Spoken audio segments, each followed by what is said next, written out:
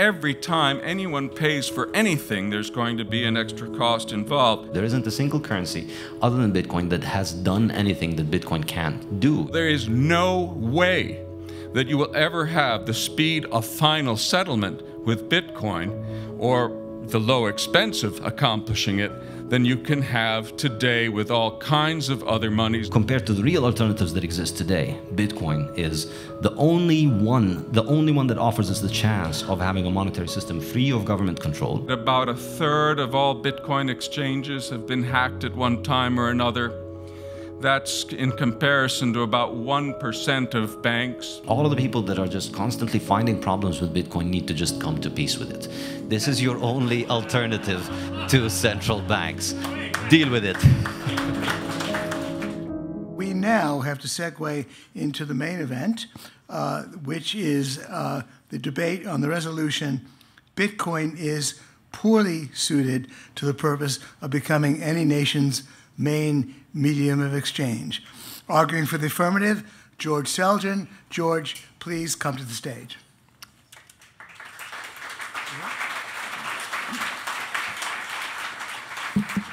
Arguing for the negative, Saifedean Ammous. Saif, please come to the stage.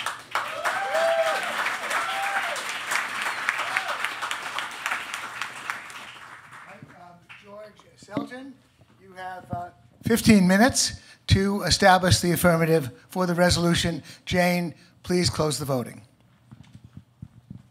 Thank you, Gene.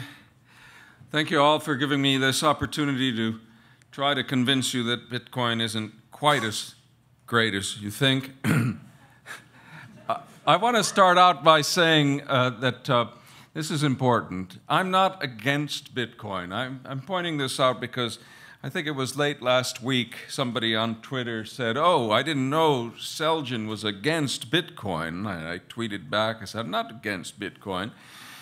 I'm actually quite keen on Bitcoin in many respects. I think it's a wonderful development, and it's ushering in a whole set of technological possibilities that I regard as extremely important and intriguing. And in fact, years ago, before many economists were writing about this stuff, I wrote an article about why I thought cryptocurrencies generally, not Bitcoin specifically, offered some possibilities for monetary reform that were unprecedented and potentially some of the best possibilities we've seen yet.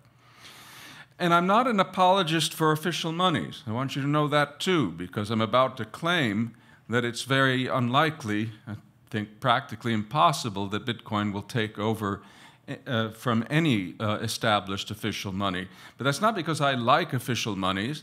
I've written most of my career against government monopolies of money, and I favor privatization. I'd like to see money privatized. It's just that I don't think Bitcoin is cut out for the job, and that's the argument I have to make today. I want to start by pointing out that it's an uphill battle for any new upstart money to replace, to set aside an incumbent money, to win people over from that incumbent money. And that's because money is a network good. It's perhaps the most clear-cut case of a network good out there. What's a network good? It's a good where the usefulness of the good to anybody is a function of how many other people are using it. And money is a classic network good in that sense. The first question a person asks about whether to use a money or not, whether it's a good money, is whether they can, what can I buy with this stuff? How many people will take it in exchange for things they have to sell? That's the first thing that people want to know about any money. And of course, if you have an established incumbent money someplace, then that's the stuff everybody is willing to trade for. And it is disadvantageous, to put it mildly, to try to use something else. Anyone who's ever traveled knows that if you go to another country and you whip out your dollars, you suddenly discover that in most cases, not in all, because the dollar is one of the more widely used monies, that your dollars aren't particularly valuable in other parts of the world. And it's certainly true for Bitcoin, that Bitcoin is not widely used anywhere in the world, though it is used to some extent. So I come to the proposition that's going to inform the rest of my remarks this evening. And that is simply this, that a necessary condition for an upstart money to succeed in replacing an established incumbent money is that it has to be considerably more attractive than that incumbent. It has to be so attractive that it's able to overcome the fact that the incumbent money is already widely accepted, has a big network compared to the upstart. So you have to have a lot of attractive features, and in that case, the more attractive money can not only gain a foothold, but can acquire over time a successful network, a network that grows so big that it can displace the established money. So what I want to do in the remainder of my time is to talk about the features of Bitcoin and ask just how attractive is Bitcoin? Is it attractive in enough ways to give it a chance to take over from an established money if that money also is relatively unattractive in some ways? So let's talk about it. I want to start with the question of trust. Trust, I think, is one of the things that makes Bitcoin attractive. What I mean by trust here is one particular thing, although we can hash it out in other ways. But the sense in which Bitcoin is attractive with respect to trust is that there's no central authority that can suddenly create oodles of the stuff. You all know, I'm sure, that there'll be a maximum of approximately 21 million Bitcoins issued ever. That we have a supply that grows according to a more or less preset schedule and that will asymptotically reach that amount, and that's that. This means that you don't have to worry about somebody pushing a Bitcoin button somewhere where it's going to be 40 million or 100 million or some large amount. Whereas with government money issuers, there is some risk, no doubt, that they could abuse their powers of money creation, and of course in some famous cases they either have done it or are doing it, and make their monies worthless as a result. So this is a respect in which Bitcoin, I think, deserves a very high grade. Let's give it an A. It must be said, however, that many currencies in the world are not hyperinflating, and that indeed, if there's a problem with currencies around the world today, in many cases it's that, at least as far as their issuing authorities are concerned, they're not losing value quite quickly enough. Now, I'll come back to the basket cases toward the end of my remarks and talk about why, even in those cases, I don't think Bitcoin is likely to take over, but I'm going to save that for later. So, on the question of trust, Bitcoin earns a high grade. It earns a high grade on privacy. It's not quite anonymous, as you know. It's pseudonymous. It gives people the ability to transact with an identity that is their own secret, as it were, and they can accomplish transactions with this pseudonym instead of having records that actually name them and allow people to find out what they've been up to. This privacy aspect of Bitcoin deserves an A- for the simple reason that it isn't all that hard, I'm told, for people to find out through tracing different transactions to sometimes place names on, to name the people who are transacting in Bitcoin, to discover who they are as a result of a little bit of detective work. But still, it's not bad. But now we come to some other features of Bitcoin that I think make it highly unattractive, at least to the average person. One of these is vulnerability to hacking. Here I'd give Bitcoin a C- or a D. I think it's correct to say that about a third of all Bitcoin exchanges have been hacked at one time or another. That's in comparison to about 1% of banks having been hacked. I think that's for this country. I don't know the worldwide figures. The truth is a lot of money, something approaching $2 billion worth, $2 billion has been stolen in Bitcoin. That's quite a large percentage of the total. So safety from hacking, theft, if you like, not a very good score. Next, let's take up value volatility. Things are getting worse. People, when they deal with a medium of exchange, don't want it to be risky for a very good reason. A lot of us like to take risks, but we like to do it on purpose. We don't like the stuff that we passively receive in payments to be risky. That means we have to go out of our way to avoid risk by investing it in something else. And any amount that we keep on hand for exchange purposes is subject to big changes in value. I know that I don't want the value of my money holdings to change dramatically while I decide where to go shopping or what investments to make. On value volatility, Bitcoin definitely earns an F. Most monetary economists will tell you that for the same reason, gold is a very poor medium of exchange. Its value is highly volatile. It bounces around a great deal. Yet, if you look at the standard deviation of value changes in Bitcoin, they're about 7 times as great. The standard deviation is about 7 times as great that of gold.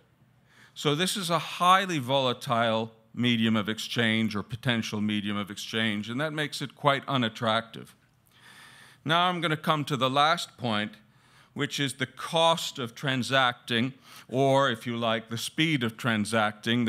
These are related. And here, Bitcoin rates definitely a D to an F, something like that. It's notoriously non-scalable. That means that in practice, small transactions can be very, very expensive. For very large transactions, it's not such a big problem. There was something called a transactions fee crisis back in late 2017, during which it could cost anywhere from $20 to $45 just to transfer any amount of Bitcoin, any amount. That's a fixed fee. Today, it's much better, but it's widely recognized in the Bitcoin community that the transactions fees are not competitive with other established monies. Just today, lately, I've been writing about dollar transfers. And now it's possible to have instantaneous dollar transfers for basically for nothing, a few pennies, if that, on all kinds of networks, and that's only going to increase. Whereas with Bitcoin, if you want an instant transaction, it's going to cost you, and that means every time anyone pays for anything, there's going to be an extra cost involved. Now, it's true that there are attempts to reduce this cost, particularly the Lightning Network is mentioned as one attempt to overcome the transaction costs of Bitcoin. But it's still not clear that that will succeed, and it involves at very least a second layer of transactions where the whole element of trust, that is one of the key attractive features of Bitcoin, now you have to rely on a centralized party to handle these transactions which are done off the chain, so to speak. And even so, it doesn't work so well when you have non-repeat transactions. So now, these are all reasons why Bitcoin is unlikely to be as popular with the average person as it is with many people in this room.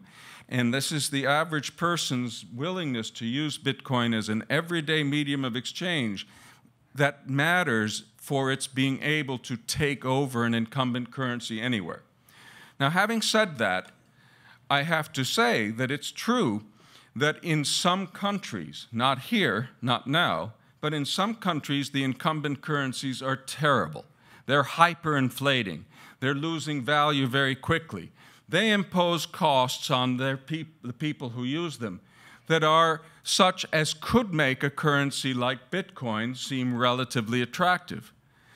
In that case, we could say, in those cases, that Bitcoin does meet the necessary conditions, that the necessary conditions for it to take over are met, but those conditions aren't sufficient. And here we come to the other part of the equation.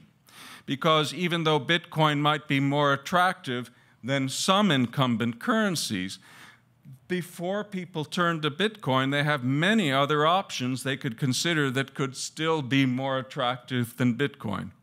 They could turn to the dollar. They could turn to the euro.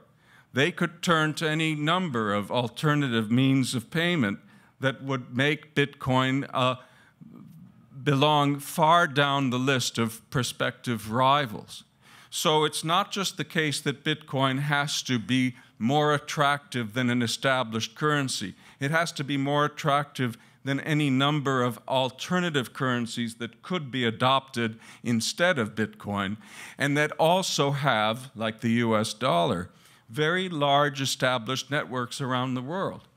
So for all of these reasons, I think the likelihood of Bitcoin ever becoming any nation's main medium of exchange is vanishingly small. I want to end with one final point. Among these other currencies that could be more attractive than Bitcoin and might have a better chance of becoming a nation's money than it does, I would name other prospective cryptocurrencies. I think it's still a very early stage in the world of cryptocurrency, in the story of cryptocurrency development. And some of these other cryptocurrencies avoid the flaws of Bitcoin that make it a poor candidate. Thank you very much.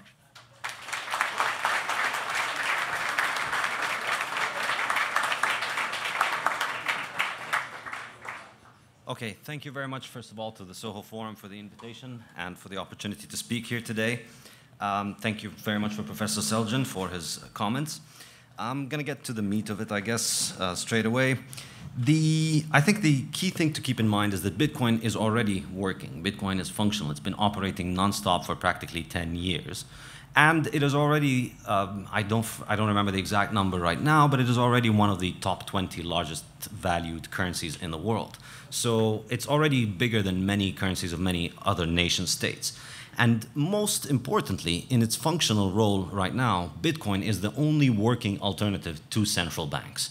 In other words, if you'd like to send money from here to China, your only option up until the year 2008 was to go through the central bank. Now, after Bitcoin was invented, you're able to do it with the press of a button in an automatic way that doesn't rely on anybody else, in the same way that when you call somebody, you just press a bunch of buttons, but there's nobody needed to let the call go through. It's become a mechanical, electronic process that takes, that happens because machines do it, and it's not because people intermediate it.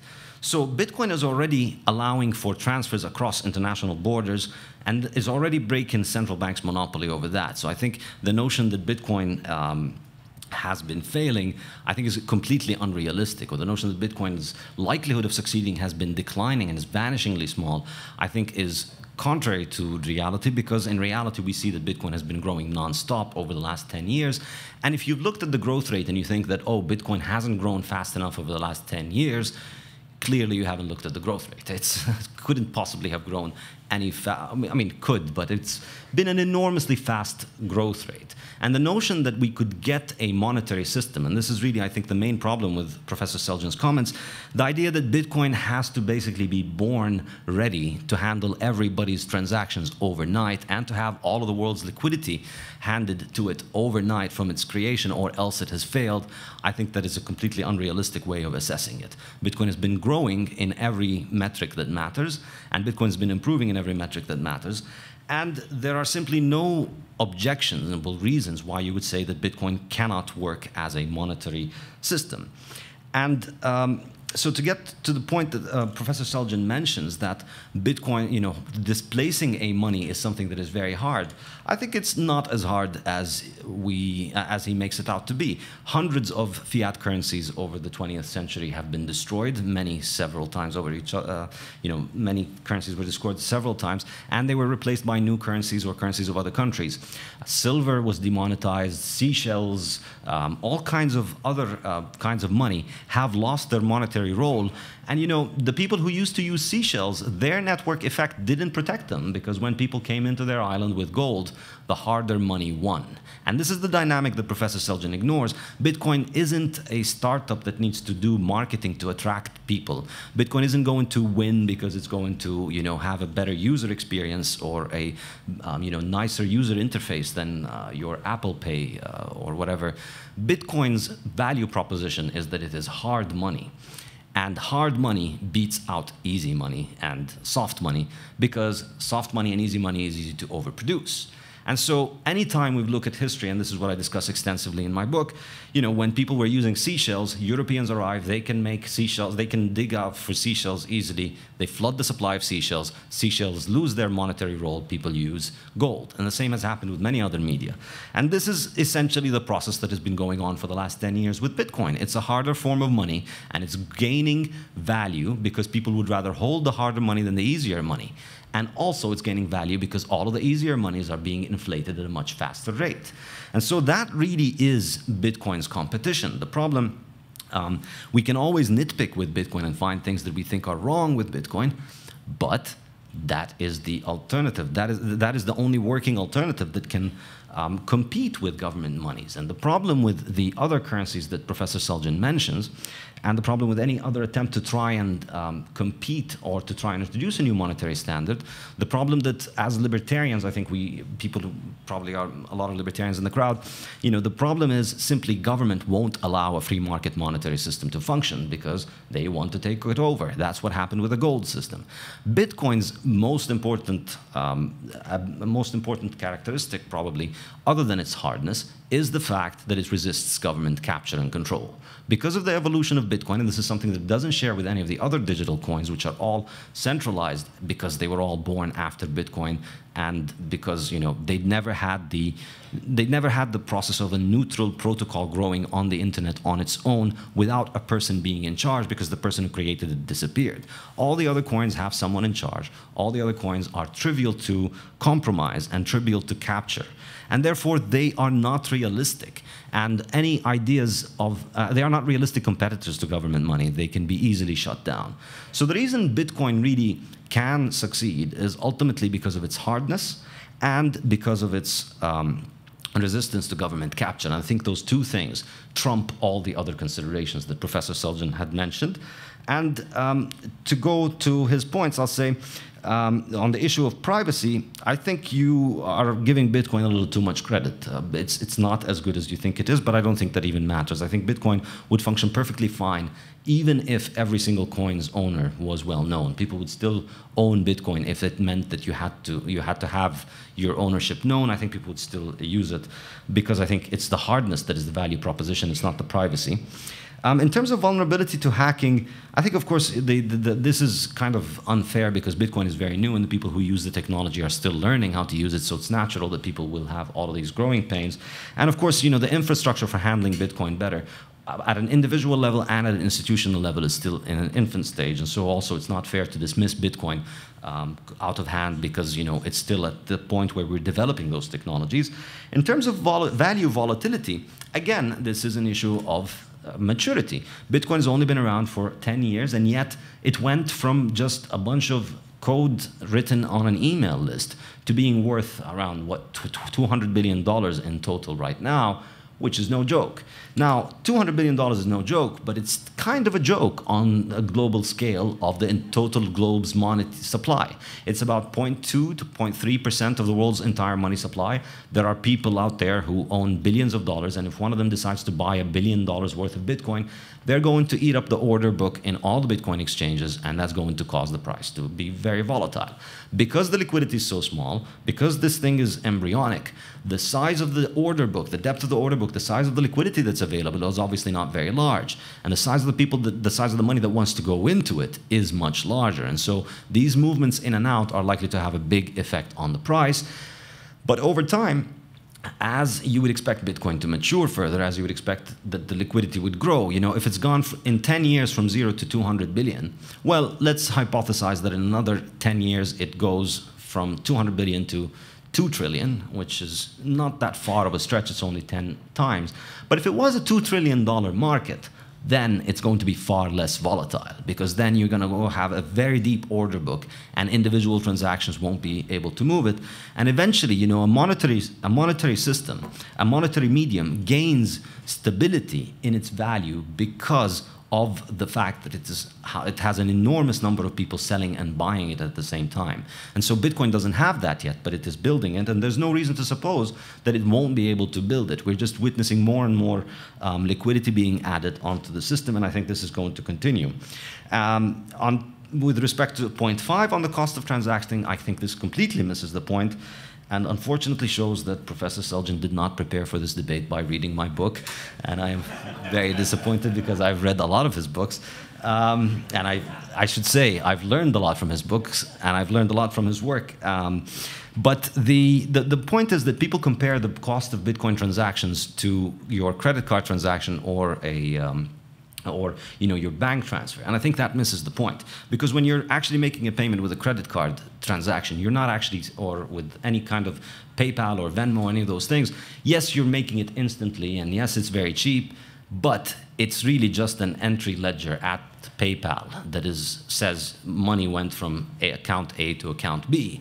The actual final settlement of that transaction takes many more weeks. And what Bitcoin transactions are more comparable to is the final settlement transactions that happen between central banks and financial institutions, because those transactions are final, and these transactions take much longer time to settle than Bitcoin. Bitcoin can provide you finality of settlement across international borders within a couple of hours. But if you wanted to send money across international borders, central banks take many days and weeks to settle payments between one another. So Bitcoin's payments, the base layer of Bitcoin, the on-chain transactions, cannot really be compared to individual consumer transactions because of the cost, but also, I think more importantly, there is no such thing as an instant Bitcoin transaction. You should wait at the very least for 2 confirmations on any particular Bitcoin transaction, but it's more advisable to wait for 6 confirmations, which is about an hour. And that makes it completely unusable as a commercial payment technology. But that's fine, because commercial payment technology is not a big problem. It's a problem that has been solved by PayPal and Venmo and credit cards, and the technologies for this are many, and porting them over on top of Bitcoin is largely a trivial problem. We can have Bitcoin-backed credit cards and Bitcoin-backed PayPal, and we can have Bitcoin-backed Venmo. It's pretty straightforward functionally, and there's nothing that prevents it. In other words, if you stop thinking of Bitcoin payments as being like your Venmo or PayPal transactions, you realize that PayPal and Venmo can function on top of Bitcoin. And all of the features that you don't like about Bitcoin, that you like about Venmo, can be essentially ported over to Bitcoin by replacing the settlement transactions of PayPal and Venmo. Instead of them being carried out with dollars and fiat currencies, they can be carried out with Bitcoin. And so, does this introduce reliance on third parties? Potentially. The Lightning Network is a solution that is going to minimize the reliance on third parties, but it'll never have the same level of trustlessness that the on-chain transaction has. But that's fine, because the competition for second-layer trusted Bitcoin transactions is not first-layer Bitcoin transactions. The competition is second-layer trusted transactions over highly inflating currencies run by governments, highly censorable.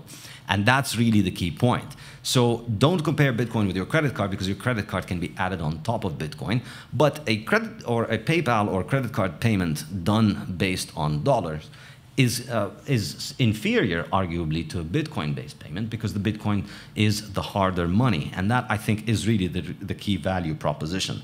And so if you compare Bitcoin to some sort of ideal, we can always nitpick about things that are bad about it. But in reality, compared to the real alternatives that exist today, Bitcoin is the only one that offers us the chance of having a monetary system free of government control, the only one that offers us the chance, and I'm not saying it's going to necessarily happen, but it can resist government capture, and there's nothing wrong with its monetary properties that can make it, that would prevent it from becoming a main medium of exchange of a country.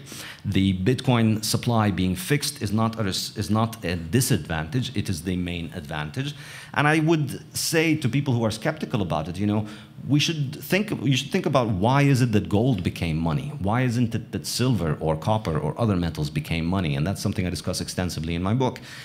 Gold became money because it is the hardest metal to, whose supply is the hardest to increase. It's hard, the new supply of gold every year is tiny compared to the existing stockpile, which makes it ideal as a monetary unit because the vast majority of demand and for Bitcoin is monetary, and because the variation in the supply and variations in the production conditions are largely irrelevant to the market. The market is largely monetary. So Mises discusses gold as a monetary good, and he says one of the drawbacks of gold is that it has industrial demand and that there is variation in its production, because that prevents it from being a purely monetary good. And a purely monetary good would be a good that is bought purely for the purpose of being held as a cash balance, and demand for it is driven by time preference and people's changes in time preference. That's what an ideal monetary good, and Bitcoin in this regard even improves on gold because it doesn't have other industrial uses, and that actually makes it even more suited as a monetary medium for an economy. And I think the test of the market has shown over the last 10 years, Bitcoin has grown compared to every currency in existence. So the score has been highly favorable for Bitcoin right now, and I don't see any reason why things could stop, and I don't see any coherent explanation for why Bitcoin is fundamentally unsuited. There might be problems that happen with Bitcoin. Bitcoin might fail, but I think the idea that it is unsuited is unfounded, and I remain unpersuaded by all the arguments that Professor Selgin presented. Thank you. 5 minutes of rebuttal. You want to take the podium? 5 minutes of rebuttal? Yeah. Yes, well, first of all, let me say that as much as I like the idea of privatization of money, even if I were to admit that Bitcoin is the only hope for such privatization, I might still maintain, and I would still maintain, that unfortunately it can't cut it. And so those are two different issues. So the fact that it's the only possibility, if we grant that, doesn't prove that it's going to in fact succeed. One of the things I'd like to rebut is the suggestion that Saif made, that the fact that the value of outstanding Bitcoin has gone up so much is a measure of how much progress it's making towards becoming a widely used money. The capitalization of Bitcoin and how extensively it's used as a means of exchange, a means of payment, are quite different things. They're really mostly unrelated. Bitcoin can be very, very valuable because of the investment demand being high for it, and yet it may not be used often at all in exchange. And in fact, we know that Bitcoin is not widely accepted in exchange for normal exchanges. It has a fairly good demand, at least relative to other uses, for remittances internationally, but even there it faces very stiff competition from more established remittance means like Western Union. But as a medium of exchange domestically, it is really very, very, very small potatoes. And the value of the outstanding stock of Bitcoin simply doesn't tell you otherwise. Is Bitcoin hard money? In a sense, it is. The absolute amount is limited, and in that sense, it resembles gold or some other precious commodity. It has an advantage over gold in not having a fluctuating non-monetary demand, but there's also a disadvantage there, which is that because there's no non-monetary demand for Bitcoin, there's no basic fundamental demand for it independent of the demand for it either for investment, speculative purposes, or as a medium of exchange. The reason gold became money and became so popular as money is because it was valuable before it became money, and that was a very important reason for its popularity. By the way, when gold displaces wampum, that's not proof that a currency can take place of over an established incumbent money, even though the incumbent money has a larger network. In fact, the gold traders were coming from big networks, and you had two networks coming together, right? Two economies that now come into contact with each other. The larger economy's network now becomes more important than the small economy's network. So, final settlement, this is the most important point. I'm afraid I did read your book. I'm afraid you're quite wrong about final settlement.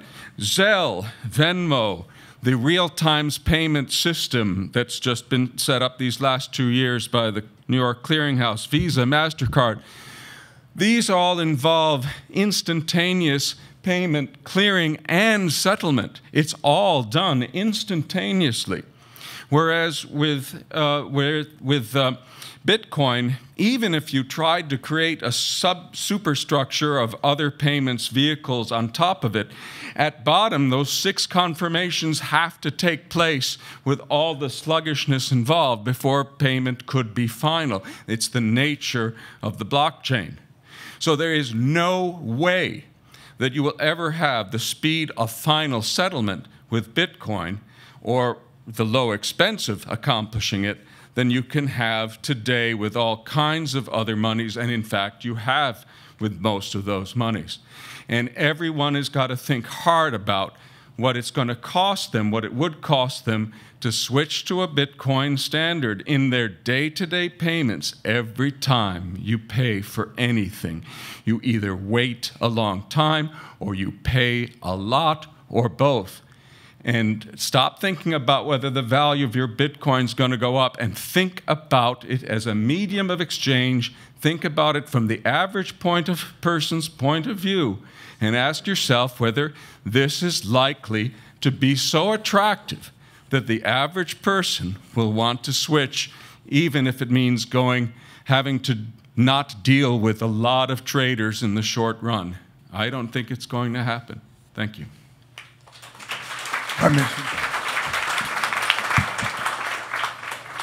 So Professor Selgin in his reply said 2 things that I think the contradiction exposes the problem with his argument. He said gold became popular as money.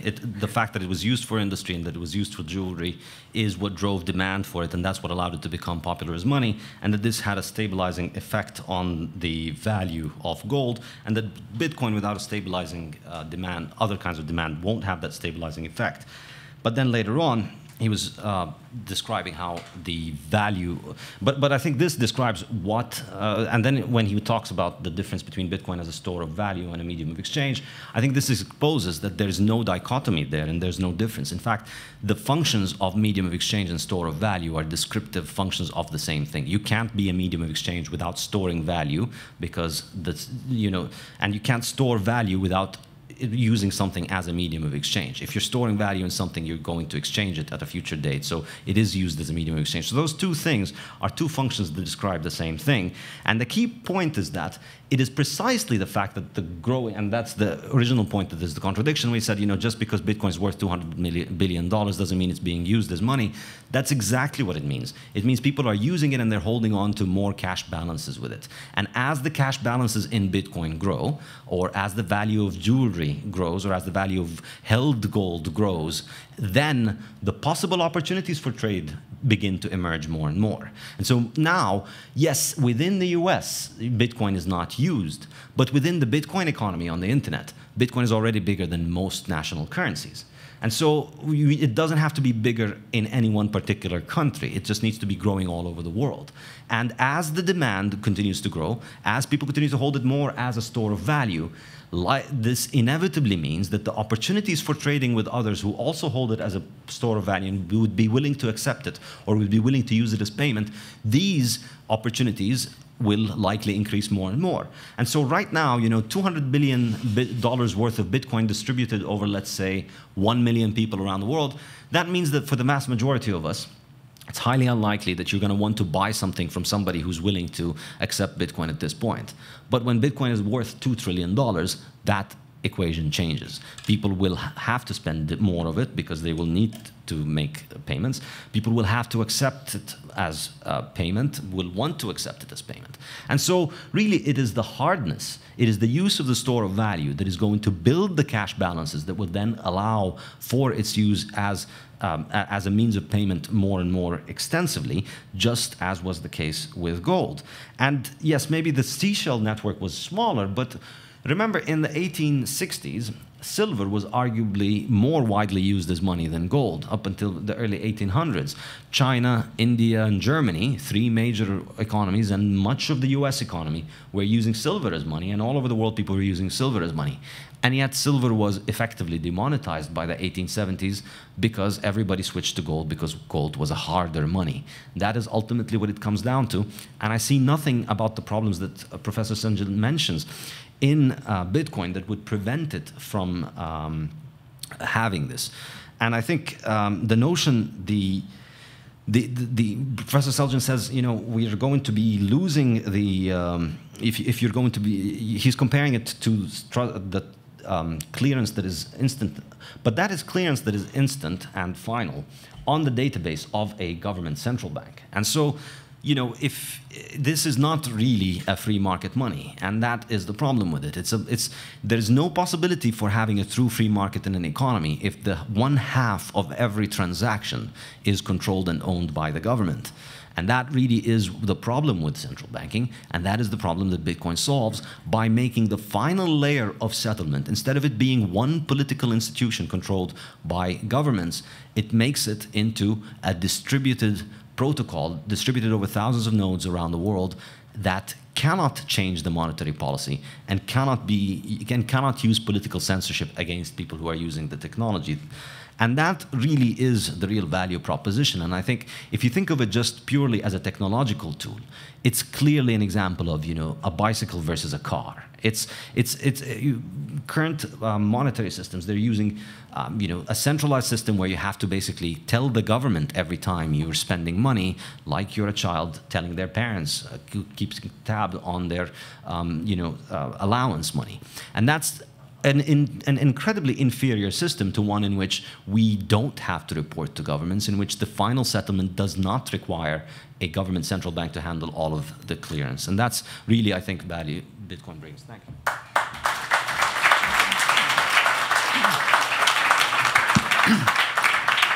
Well, thank you, guys. And now we get to the Q&A portion of the evening. I want to start by taking moderator's prerogative to basically clarify a question in my mind in terms of your exchange. Maybe start with you, Saif. It seems as though, and George can correct me in a moment if I got him wrong, that George is basically saying that, that there is no way for Bitcoin transactions to be cheap and speedy. That it's simply inconceivable. And so, you know, we take our credit card to the store, they swipe it in a moment. I mean, the old days, they used to look it up in a book. They look up the numbers in a book. It took a while. I don't know if you're old enough to remember that, but now it takes no time, and the expense of the transaction is small, and so it doesn't impede us. Are you saying that George is mistaken to say that transactions such as you go to the store and you buy things, that those transactions can, in Bitcoin, can indeed be speedy and very cheap? Of course, take the mic, yeah. You can make these transactions based on Bitcoin and settle Bitcoin at the back end. So in other words, the Bitcoin transaction is better compared to the final settlement of physical gold between two central banks. So our choices before Bitcoin was invented was either we're going to have essentially one world government running one central bank for the world and deciding on everyone's, you know, who gets to spend how much and who can spend money anywhere, or we'd have a neutral politically neutral international monetary system built on a neutral asset like gold. And the problem with that, of course, is that you have to lug gold bars around the world and ship them, and that's expensive and insecure. Bitcoin allows us to do that, but instead of lugging gold bars, we send a transaction that costs a few cents or a few dollars. But the point is, the cost of a Bitcoin transaction could go up to $10,000, and it would still be a bargain compared to the final settlement of physical gold. That's what it really compares to, because you're not getting any final settlement from your credit card company or from your bank and for your central bank, because it's all fake money, effectively. It's all just a data entry at the central bank, and the central bank can take your money away at any moment. But Bitcoin offers you a hard asset that is nobody's liability, so it's more comparable to gold settlement. All right, but again, I'm not clear that you face these. You've gone into the other advantages of Bitcoin as you conceive of them. But again, you are claiming that I can take. I think I heard you say I can take my Bitcoin Visa card and buy some toilet paper at Walmart, and the transaction will be very speedy and very cheap. I can do that. You can sort of do that already, because there are some companies that issue credit cards that you can back them with your Bitcoin. Oh, if you can do that already, that's fine. Exactly. But, okay. Do I understand you correctly, George, to say that can't happen? If the criteria. Oh, yes, yeah. If the criteria for speed of payment is how quickly the payment is cleared and settled in the final payment medium, then all the verification that Bitcoin requires, all the confirmations, have to be completed before the payment is truly complete. Yeah. And that's what costs a lot of money. It costs money because it's all the computing power goes into it. So basically, every transaction with Bitcoin, you're paying these fees because of all the computing power that goes into the verification, which takes time and a lot of money, and that's all going to be added to the cost of any kind of payments in a Bitcoin system. You can't evade that with credit cards, because ultimately the verification has to go through as the final layer of the final process of the payment. Whereas with ordinary money, with dollars, we now have ways to do instant payments on a number of different networks, and they cost practically nothing, and the clearing is done instantaneously. It's true that the clearing and settlement are done instantaneously. It's true that not all payments, but many, and it's getting to the point where it'll be everything. It's true that the final settlement often, not always, takes place on the books of central banks, and so you do have a trust issue. There's no question about it. I'm not denying that if the proposition where Bitcoin is the only thing that could take over from central banks and be absolutely non-government dependent, then the answer might be yes. But that isn't the proposition. The proposition is an empirical proposition. Is Bitcoin likely to actually take over from any government money? No, the proposition is whether it is suited. Suited to, okay.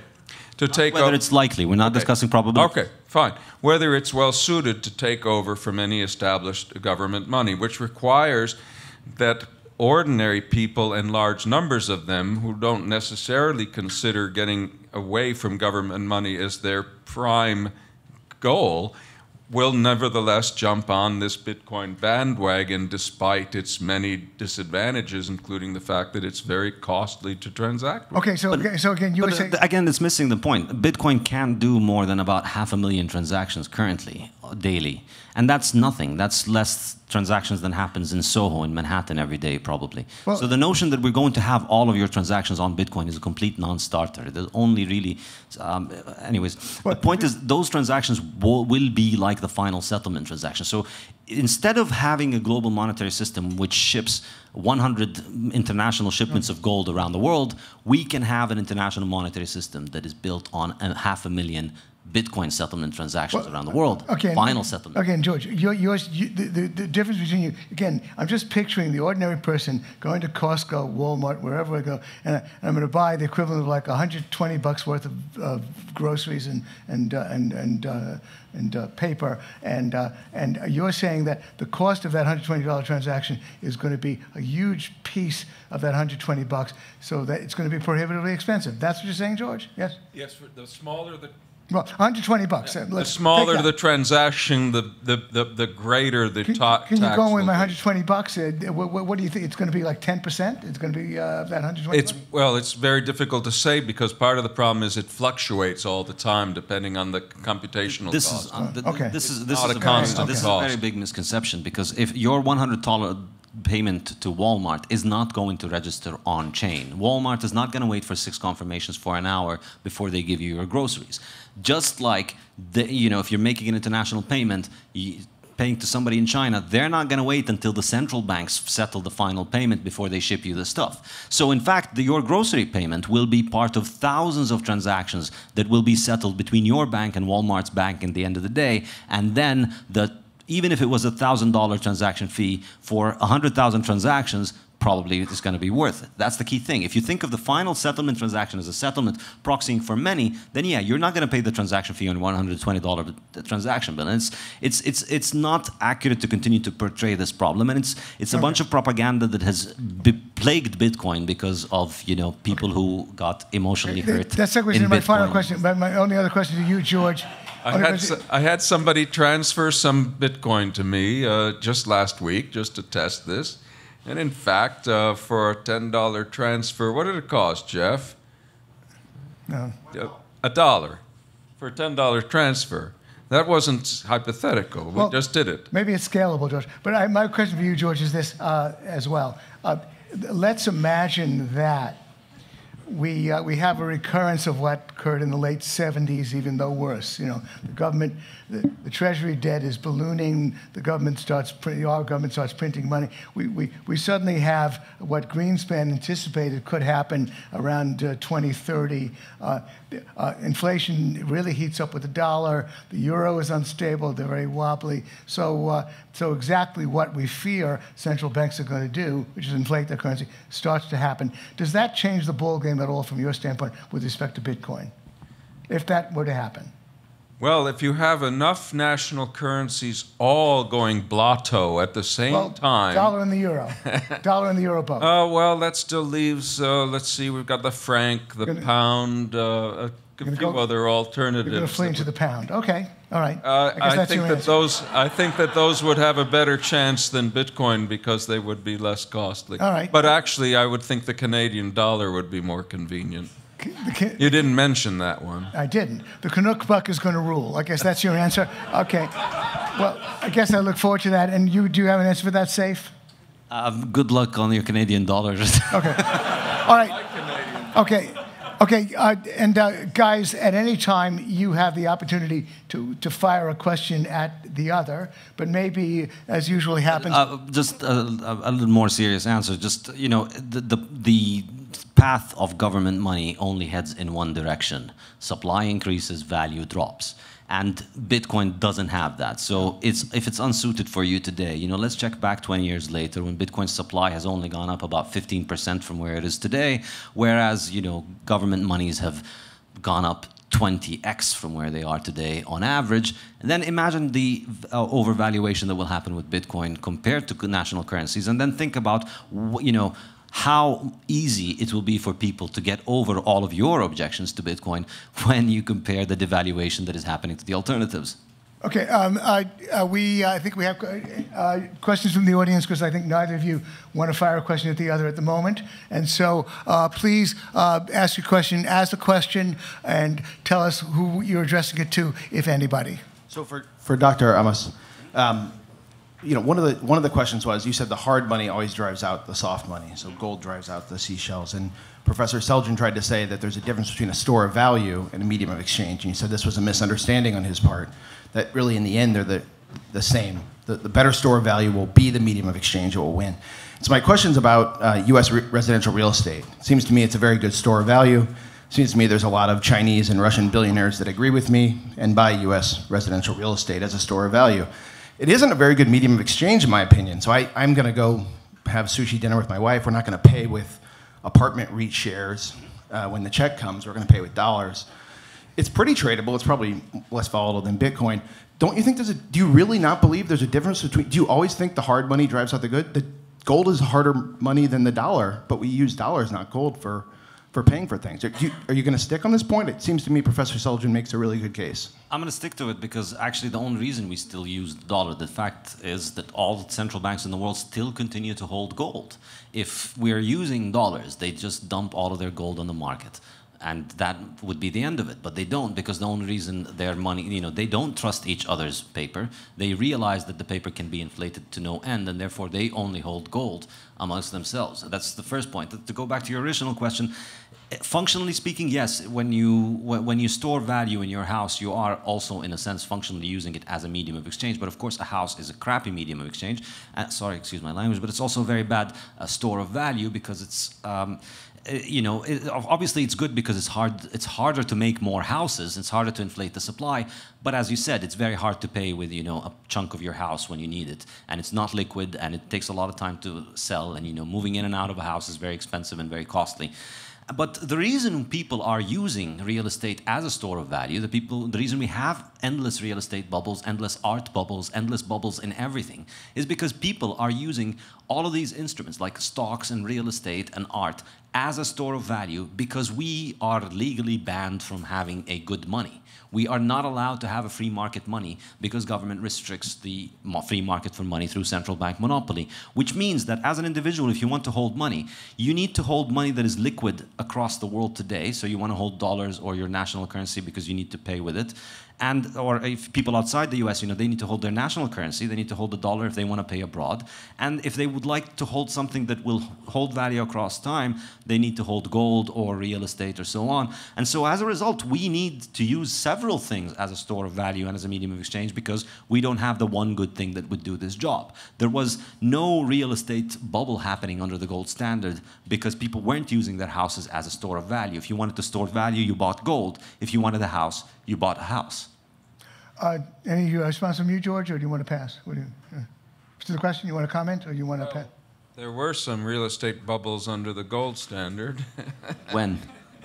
Well, for one thing, in the 1920s was the most... That was not under the gold standard. It certainly was. No, the gold standard was suspended in 1914, and it was the suspension of the gold standard that led to the Depression in 1929. They were back on gold. They were back on gold. I thought you said it was a crappy gold standard. I thought that was your big point, George. Yeah, the whole cause of the crisis was they went off the gold standard to print money in the 1920s. Okay, we're not going to resolve that one. Next question. I guess this is primarily for Dr. Ammous. My understanding is that in order to transact a Bitcoin, like a single $10,000 Bitcoin, the thousands of participants have to solve some mathematical algorithm which requires a lot of computation, gigahashes, whatever those are. And this is getting very expensive.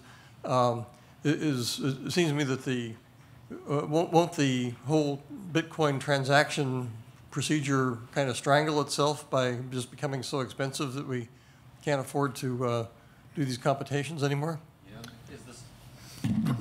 Is the Soho Forum going to become so popular that we can't fit people into the place and then it no longer functions? If it becomes popular, you know, it's not going to fail because of too much demand. I think that's just a misunderstanding of how economics works.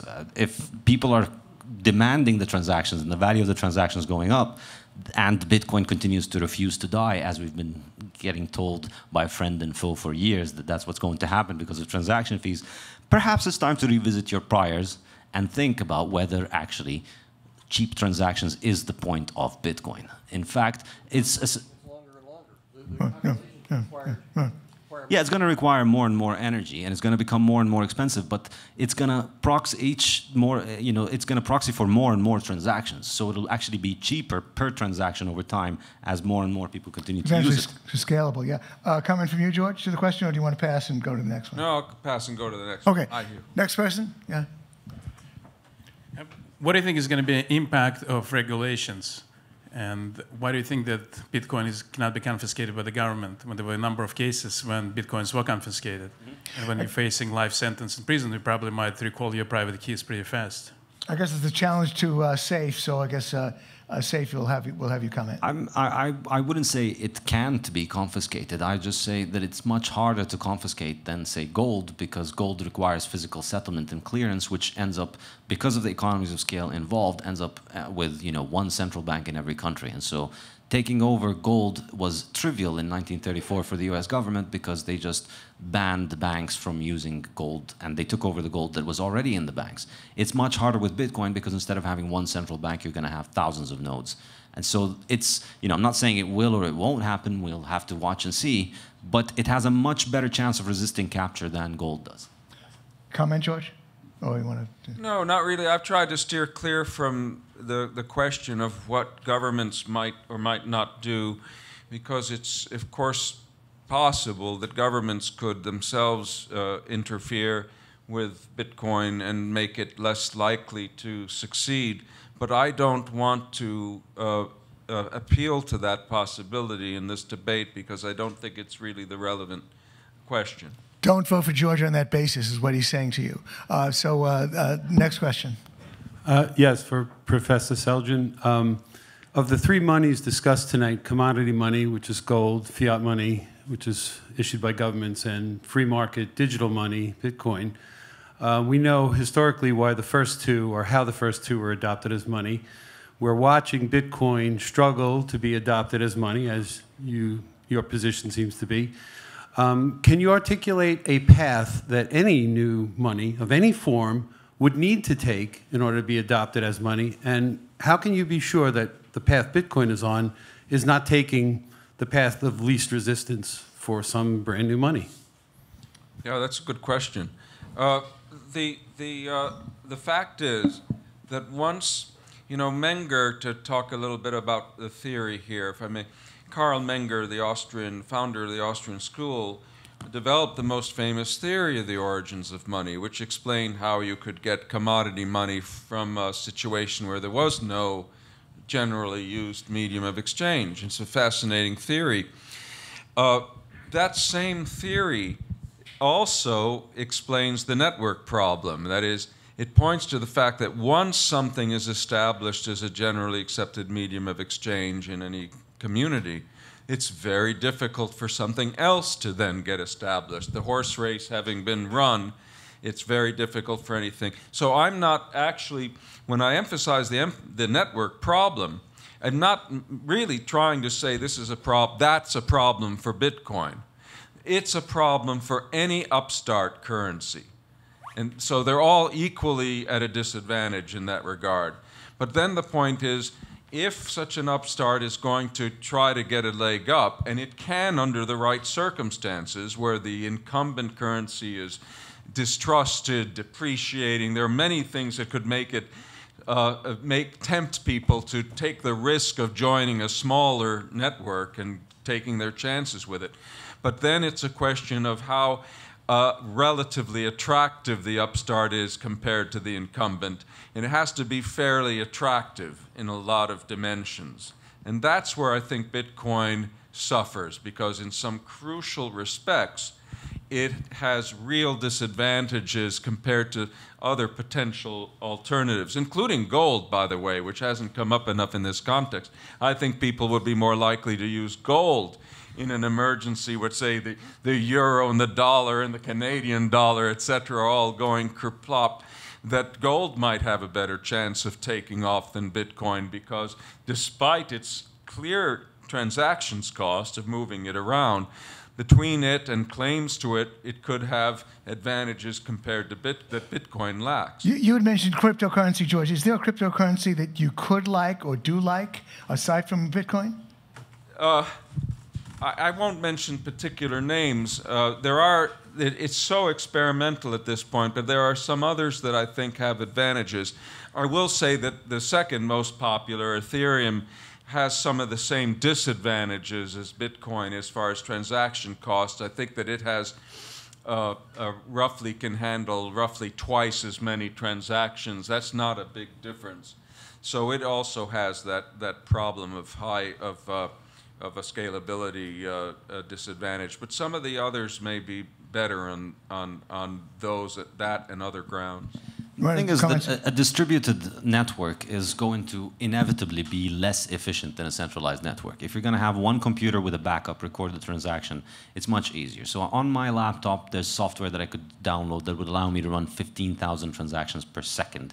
You know, I could run a payment network on my laptop and do 15,000 transactions per second. It's trivial. The problem is my laptop is not very reliable. And so you're not going to build an international monetary system on my laptop.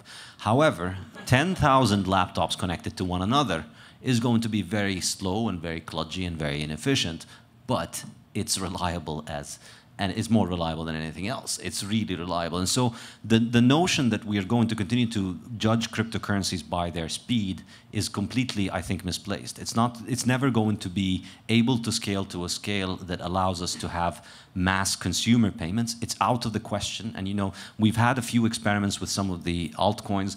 They forked Bitcoin's code and they made the Bitcoin with a bigger block size, and now nobody uses it and the coins are dying a painful, slow death. And it's just proof that this thing is not going to be used for mass consumer payments. It's never going to work. Now I have to ask my question. Okay. Which is, how can something be the main medium of exchange of any economy and not be used for mass consumer payments? These are the same thing. It's really hard that you're missing the distinction between something being used as a medium of exchange and something being used as a means of payment. So in order to simplify this, if I make a payment to Professor Selgin right now with PayPal, what is the medium of exchange that we used?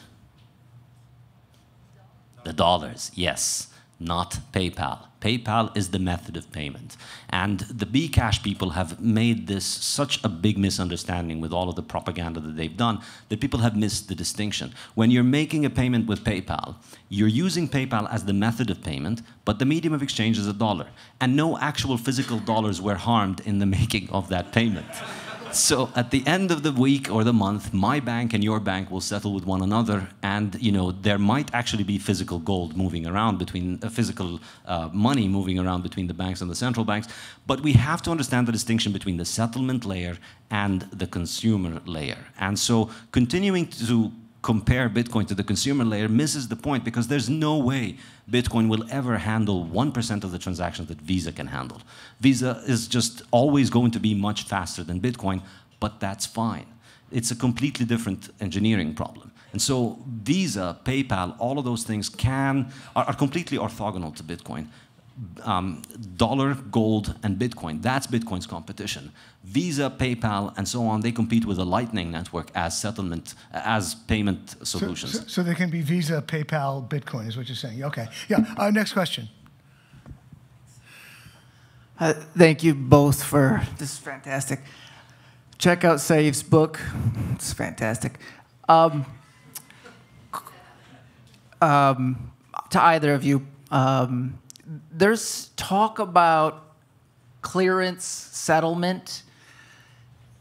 If I were to take my dollars out of my bank account and put those in my safe in my house, I now have those. I mean, those are settled and cleared, right? In other words, I own those. Is that right? I mean, could you guys perhaps speak to this idea of final settlement and clearance? Because in my mind, there is no such thing as final settlement with a fiat currency, because at any point in time, take the Indian $20, take the 1933 gold confiscation. I mean, there is no such thing as final settlement. So the time to settle in a US dollar is, I don't think it ever occurs. And so in that regard, I think Bitcoin settles at an exceedingly faster rate, and perhaps you could speak to that. Thanks. Do you want to comment? Yeah, I agree. You agree. Saif agrees with what you just said. Do you agree too, George? No, I don't agree. Oh. No, there really is such a thing as final settlement. I mean, it's two different things here. One is whether the government can grab your stuff. That's one issue. The other is whether it's such a thing as final settlement in a dollar fiat system. And there is, and it occurs when actual ownership of base dollars, which are either cash or credit balance on in the reserve account at the Federal Reserve Bank, has made its way to the bank that handled the transaction, then it's finished. When no one knows, when no one owes anything anymore, then it's final. That's a great way of putting it. When nobody owes anybody anything anymore, then the transaction has settled. But that's not the case with your PayPal payment. It takes much longer for it to settle. And so that's what Bitcoin is up against. It's up against the banks settling with one another and the central banks settling with one another. And as he mentioned, the effective real settlement time in fiat is infinite, because you never know 10 years later they can come and take your money. They don't have to come and take your money is theirs. You just have, they let you take it out every now and then occasionally, but it's effectively government money, and government can confiscate it at all times. So Bitcoin is a massive improvement in that regard, because it allows us the access to base money to be far more widely distributed and decentralized and available for more people. Next question. Hi, thank you both. Professor, you said in your opening that because centralized exchanges have been hacked, somehow that makes Bitcoin, the network, vulnerable to hack, considering Bitcoin, the network, has an uptime of 99.6%. I'm just a little confused how the two are related. What was the last part of what you said, considering? You said that because the centralized, in your opening statement, you said the centralized exchanges have been hacked, which is true. I think we're all aware of many hackings that have happened. Somehow that makes Bitcoin, the network, vulnerable to hack as well. But my question is, considering that Bitcoin, the network, has an uptime of 99%, I'm just a little bit confused how they're equitable. Well, I never said that the Bitcoin network was vulnerable. I only said that the exchanges were vulnerable, but that's where a lot of people keep their money much of the time. So the question is whether the storage facilities are vulnerable compared to the storage facilities for established monies like the dollar, which would be banks. And that was the comparison I made. That's different from network vulnerability, and I readily concede that. This, unfortunately, is going to have to be the final question of the evening. I'll be very quick then. Saif, I saw you speak about 2 years ago, and I wrote at the time that you gave the most plausible case for the mass adoption of Bitcoin that I've ever heard. And I agree that it continues to be. I also wrote at the time that you characterized it as inevitable. I didn't hear that tonight, and I'm wondering whether I misunderstood at the time or whether you've lowered the probability in your mind of it happening. I've gotten older and I've got more gray hair, and I've learned to be less certain about things in life. To the kids who acted on your advice think that's funny? All right, the resolution just has to do with suitability, and neither side is talking about inevitability. George is saying nothing's inevitable with either of these guys. So we've clarified that. Suitability, not inevitability, is the resolution. We'll give it one final question. Yeah. So my question is, do you think that the portion of Bitcoin that is used as a speculative asset is significant, and how would it affect it becoming a medium of exchange? Yeah. Is it safe? Yeah. I think all Bitcoins are used as speculative assets, and that's fine. Money is a speculative asset, and speculation gets a bad rep because it's always blamed by governments. Whenever inflation happens, it's always because of the speculators and the evil foreigners or whatever. But really, speculation is what you do every moment of your life. You're speculating on economic activities and you're making decisions on it. And holding money is a speculative act, because the only reason, as Mises explains, the only reason people hold money is because of uncertainty. Life is uncertain, and therefore you have to hold money because you don't know what you're going to be doing or what you need to spend in the future. So in that sense, Bitcoin being speculative, me holding Bitcoin speculatively is no different than holding dollars or anything else speculatively. You hold it so that you can exchange it in the future for something else, and you hope that you can get a lot for it. It's no different when you do it with dollars, and Bitcoin is just, Bitcoin is, it's going through the process of monetization at a very fast rate. So at this point, Bitcoin can be better thought of, I think, as sort of like a seed investment in a startup that is planning to replace all of the world's central bank.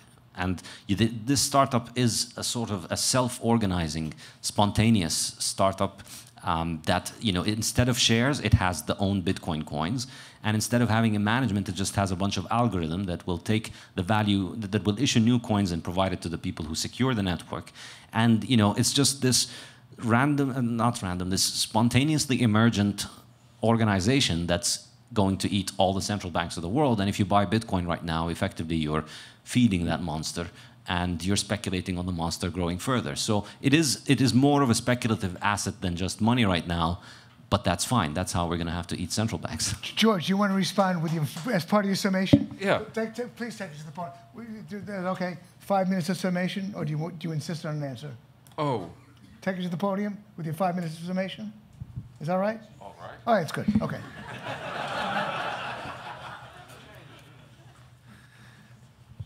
I was going to say very briefly that all monies are speculative, as Saif said. Some of them are more risky than others. And that, I say, is the difference between Bitcoin and a lot of established monies. But it's by way of summary, I guess all I really want to insist upon is the fact that when ordinary people, which excludes many of you, when ordinary people think, what kind of money do I want to equip myself with? What should I use as a medium of exchange? The answer, again, first of all, is what's everybody else using? What does a store down the street take? What do my workers want to get paid in? These are the mundane issues that are asked, and they speak of the importance of established network size. But beyond that, they ask, how risky is this stuff going to be to have on hand all the time? Do I risk losing a large percent of the value just while I'm waiting to do my shopping? Is it going to fluctuate a lot? Do I have to make all kinds of elaborate plans to protect myself? Finally, they're going to ask, every time I shop with this, how long is it going to take for my payment to be complete, and what's it going to cost me? Is there going to be a substantial fee extracted from every payment to cover the costs of verification, etc.? Do I have to pay extra if I want it done quickly, if I want to assure the payee that the money is going to be there on time? These are the questions people ask. And if the answer is that an established currency is more attractive on many of these scores than an upstart, the upstart has no chance. If the answer is that the established currency isn't all that attractive, but there are other currencies with large networks that might be used instead, they are going to have a better chance than that new currency. And for all these reasons, Bitcoin's odds, its suitability, if you prefer, since we're talking about that, its suitability to take over as the main currency of any country is very, very poor. I hope the private marketplace will come up with new alternatives, potentially new cryptocurrencies, that beat Bitcoin in many of these respects and make for a better alternative to established fiat monies. But if we stop now, if we say Bitcoin or bust, I think it's going to be bust. Thank you.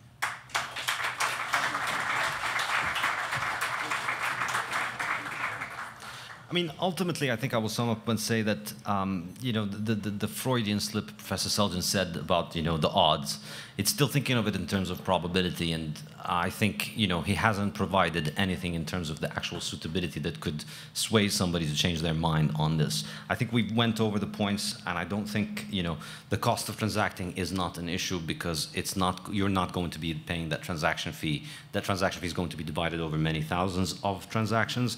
The volatility is purely a function of the size, and I think the same is in terms of the liquidity available and what is the neighboring grocery store using.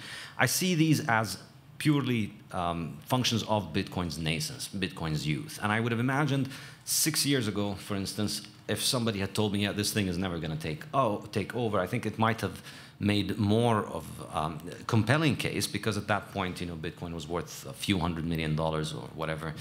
But now we've seen it grow so much, and we've seen how it has been able to handle that growth. We've seen how you know, security continues to work even as it grows, and you know, there's nothing to suggest that it would stop functioning as it grows. And then that means that basically there's no compelling reason why it wouldn't be suitable. And the fact is, Professor Selgin goes back to talking about people's choices in this and whether people will choose it or not, but that again is irrelevant to the suitability. And ultimately, the choice of money is not a democracy. You know, we don't get together and decide we want to use you know, silver as money or gold as money or seashells as money. It's cold, hard economic reality that imposes it. Use a store of value that is easy to inflate and you will not have any value left. So it's not even about your choice, because if you choose badly, you just don't have any more money left, and then only the people who chose wisely have money left. And that's how hard money works. That's how gold drove out all the many other pretenders, and the people who had that money, you know, their vote about whether they like gold's color, or whether they prefer silver's color, or whether they prefer the network effect of their local seashells, doesn't matter anymore. Gold won because they stored their wealth in an easy money, and that easy money was inflated.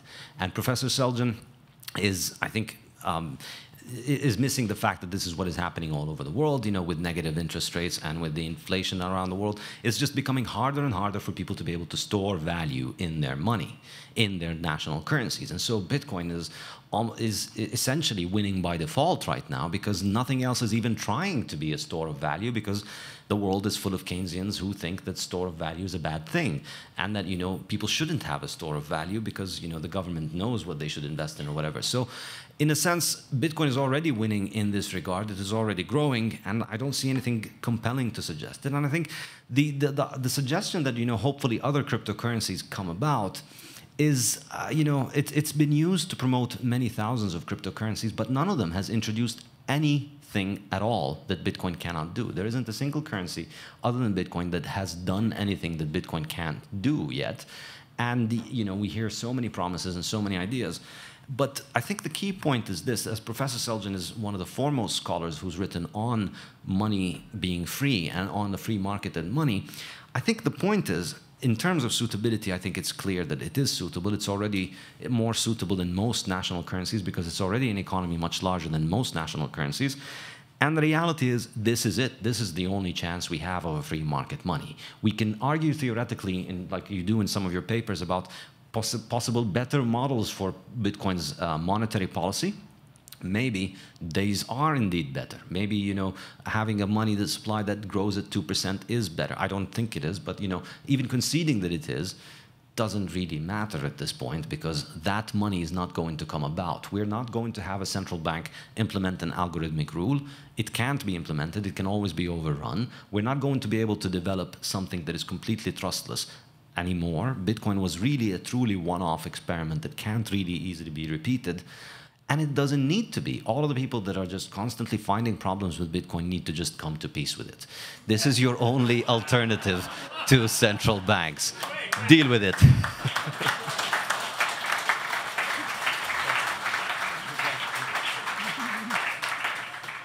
Well, thank you, guys, for a very spirited debate, very lively and done. You both behaved like ultimate gentlemen, so you both won tonight in that sense, a very important sense. We now want to open the final vote, which you've done, Jane. Open the final vote. Again, the resolution is Bitcoin is poorly suited to the purpose of becoming any nation's main medium of exchange.